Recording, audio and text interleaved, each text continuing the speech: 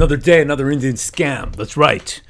In Canada, no respect for the country that they call home, that they want to arrive to. They're not going through the regular channels. No, forget that. It ain't about the Indian doctors or the Indian engineers or immigrants that are bringing some kind of value to the country anymore. Now it's all about, hey, paying immigrant consultants, paying scammers. I think in the States they call them coyotes or something that help them get across the border. I don't know. I'm not from the States. Point is, they're doing the same thing over here and they're getting in. And we are all the worse for it.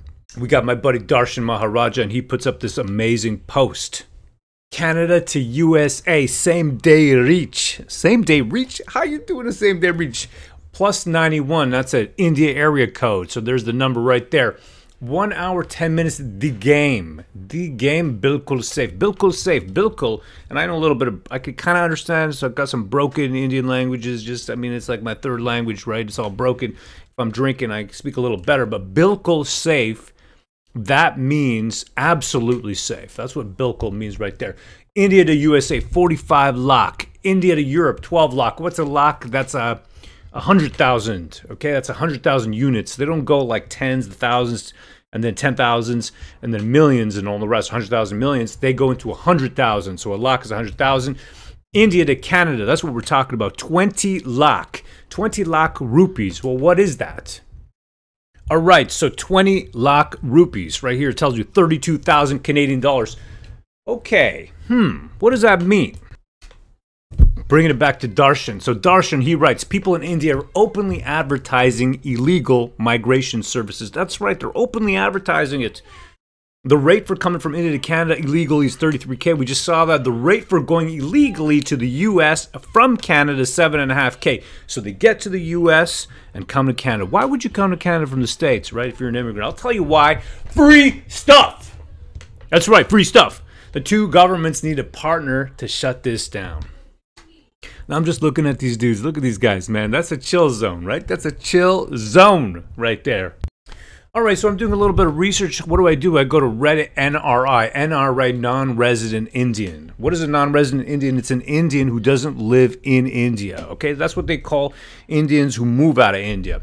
What do we got right here? 4 months ago. How do you find companies that are willing to give you LMIA? We covered this last time. LMIA, Labor Market Impact Assessment, is a form that businesses have to fill out to show that there are no Canadians who could do the work. You got to get an Indian, you got to get somebody else. Maybe a Filipino, right, if you're working at Wendy's. Maybe you got to get an Indian if you're working, no, Indians, Wendy's, Filipinos, A&W. Sorry! Indians, Wendy's, Filipinos, A&W. That's my experience. Your experience might differ. I like those onion rings that they get at A&W. You know the onion rings? It's pretty tasty. I don't like their burgers. Wendy's, I like the spicy chicken sandwich. I'm getting off track. So how do you find these companies that are going to fill out this form, right? That's what this guy's asking. I keep hearing of Indians getting a job in Canada through LMIAs, these fake forms. But these are very basic roles like line cook, tailor, janitor, and that kind of goes back to the fact that even low-skilled jobs, they've opened up that tier 4 to everybody coming in. How are they able to do it so easily? I thought LMIA is meant for instances when a Canadian company cannot find a domestic worker to do the job, so they got to hire a foreigner. Well, that's what I thought too. Here, simple answer is money. LMIA has been the most easily abused process by both employers and people looking for shortcuts into the country. LMIA approved job offers are sold to people for a hefty sum, anywhere from 10K to 50K, so they can get either a closed work permit or increased scores to apply for PR. Now you look at that, and that's on an NRI forum, and the whole thread is like that. You do a little search, just type in Reddit, NRI, LMIA, or something like that, and you're going to get instances after instances. This is a known thing in Canada, right? You just pay for it and you get in. You get fake papers and they're coming in. It's not like the Indians who used to come in back in the day. And I got to say thank you, Mommy. Thank you, Daddy. I love you. All right, my dad, you know, he's gone now, but not forgotten. He had a really strong work ethic. If he could see me now, he'd say, son, you're a dumbass. That's what he'd say to me. But also, he would be like, man, at least you're doing stuff and you're pushing. I know he'd be proud of me, maybe, kind of, sort of. I hope so. But I'll tell you one thing. My dad had a work ethic, all right? He came here as an engineer from England. I was born in England, 8 months old when my parents brought me here.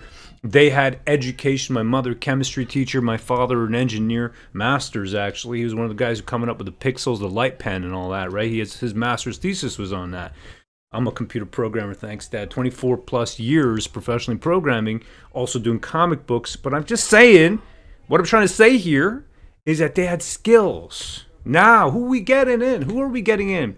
Listen, I got no problem. I was talking to my buddy Gat, the guy, right? He wrote the book, Racist Angel.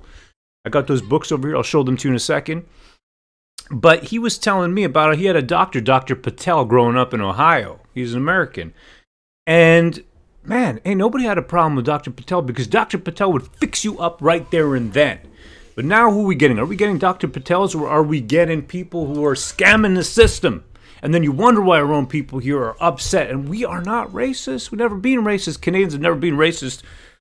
But I'll tell you what, I feel a little twinge, you know what I mean? Just a twinkle in my pants. Makes me want to dance. This is the reason I put together the book, Racist Angel. There's a reason for it, and I'll tell you why. Because we can't say what we want to say. Comedy even is dead. Nobody can even make jokes anymore. All right, so I'm bringing it back with this comic book. You check it out, raceangel.com. Check it out. Take a look. We have no pressure to buy, but take a look. I'm telling you, you're going to like what you see. My daughter did the cover. Okay, one of the covers over there, you check that out. And also, I got fantastic colors and letters from her. She's doing the lettering and doing digital art.